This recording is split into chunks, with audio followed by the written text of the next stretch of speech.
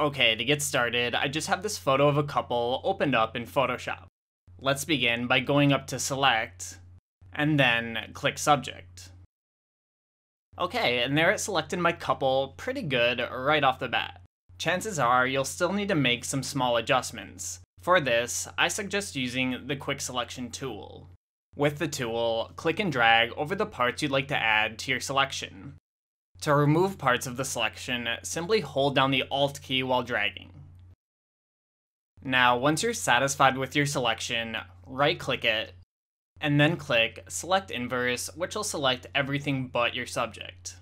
Finally, to add a blur to your background, go up to Filter, hover over Blur, and select Lens Blur.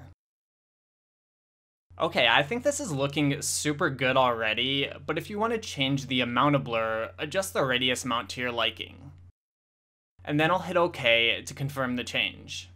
Alright, I'm very satisfied with this for a 1-minute job. Obviously, you can spend longer refining your selection to make it perfect. But that's all for me, so thanks for watching, and see you next time.